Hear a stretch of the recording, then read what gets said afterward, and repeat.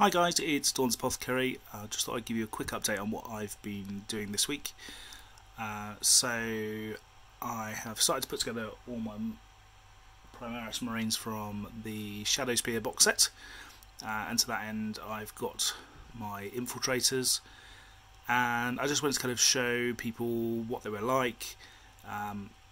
In terms of the box set, yeah, they're fairly easy to put together as individual models.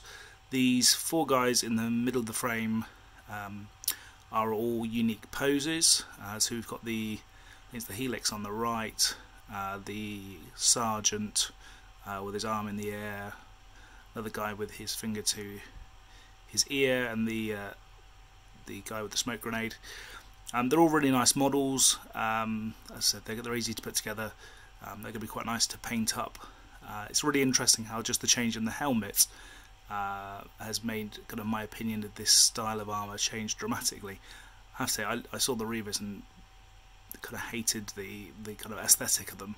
And I think a lot of that was probably to do with the helmet. Now the helmet on these guys is slightly different to the other Primaris Marines, but I think it looks quite nice. Then there are, although I've not built them all yet, there are 6 other Marines which are all kind of doubles.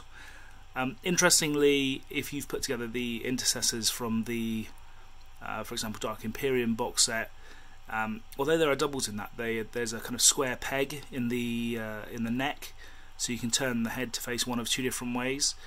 That doesn't really seem to be quite so obvious on these guys. So the 2 at the ends are the same model, but because of the way the neck sits, it's actually quite difficult to pose the neck without it looking a little bit awkward, which is a bit of a shame.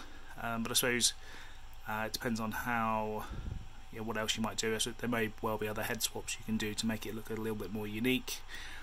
But just an observation, I think it's a little bit of a shame and a bit of a missed opportunity when they design these. But there you go. Anyway, guys, I hope everyone is keeping well and enjoying your hobby, and I'll be back in for another video soon. So take care.